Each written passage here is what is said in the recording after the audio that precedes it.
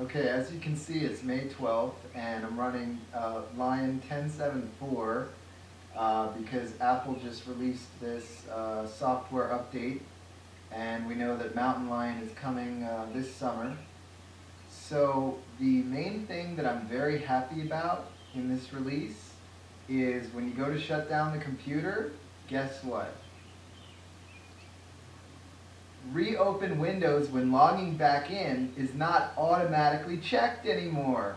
Do you know how many times I would shut down my computer and uncheck that box so that I wouldn't have my browser and all that stuff reopen when I restarted my computer? Now, Apple, I guess, took notice or feedback. Are you sure you want to shut down your computer now? That's awesome. I got that guy talking. He talks when I log in too. But that is so awesome that we don't have to uncheck that box anymore. Thank you, Apple. I appreciate that. Oh, I can't shut down because I have to end the screen flow.